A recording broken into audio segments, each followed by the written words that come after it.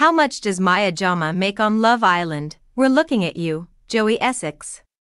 Love Island is back with more grafting, kicks, and bombshells than ever before.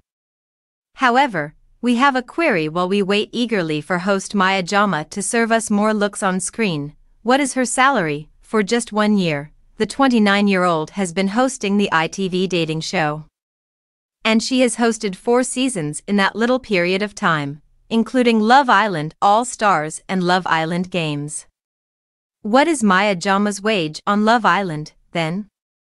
What we know is as follows: Sanam Harananan and Kai Fagan won the top place and £50,000 in Maya's first season as presenter of Love Island, which she started last year. Do know that former host Laura Whitmore reportedly made £600,000 to present the dating program, even though her income has not been made public, so we cannot be certain of the exact amount. However, Laura refuted the assertion in a subsequent Instagram story, writing, £744 a second.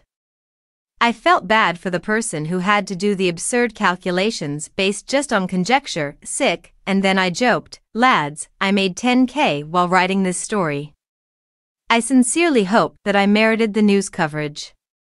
On the days that I work, I only get paid, she said. Given that she has hosted 4 seasons of Love Island, we believe it is reasonable to assume that Maya is earning a substantial income in the villa, even though the exact figure may not be as high as initially stated. Furthermore, Maya told the Evening Standard that she became a billionaire at the age of just 24 and that her net worth is apparently above £3 million. Maya, would you mind covering the cost of our meal or drinks?